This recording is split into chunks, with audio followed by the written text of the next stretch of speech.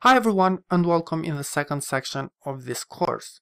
In this section we're going to have a look at higher order functions. Specifically in this video we're going to have an overview of higher order functions, their advantages, disadvantages, use cases, examples in Go, their structure, etc. Now before diving into higher order functions, let's firstly explain functional programming, since from now on we're going to use this term a lot. Now functional programming, also known as FP, is a process of building software by using pure functions, by avoiding shared state, using immutable data, as well as avoiding side effects. Now functions in Go are first-class citizens. Basically, functions are treated with a lot of respect. You can pass them around in other functions, return from other functions. So basically you can use functions in Go as you can do with other data types and variables. Now, some of the features of higher order functions. So we are dealing with higher order functions in cases when a function can be passed as parameter to other functions. The second one, when we can return a function from other functions, or we can do both at the same time. We have prepared two examples.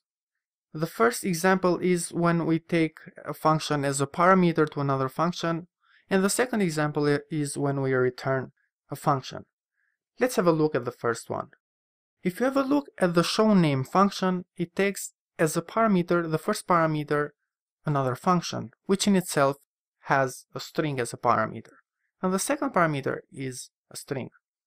Inside this function body, we call the first function, which in our case is a parameter, which in itself has the parameter of the first function. Now, printing console is a really simple function which takes a parameter or a string and prints it in the console. Now let's have a look at how can we use these two functions together. So in here, as we can see, we call showName function, which in itself as a function signature, the first parameter is another function, in our case printing console. What this function does is calls this function with the second parameter. Now let's run it. It's supposed to do what is expected, printed the value of name in the console. So as we can see here, the name is Forest.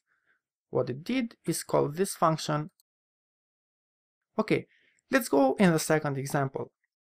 In the second example, we have a function getClicker, which in itself returns another function which returns a string. So as you can see here, what we do in this case, we just increment the value and return the integer that is supposed to do. Now let's call this function. Firstly, we can assign this function to a variable, but in our case this variable in itself, since getClicker returns a function, it's a function in itself, so we just call it. So we have already run it. As we can see here, it just increments the value.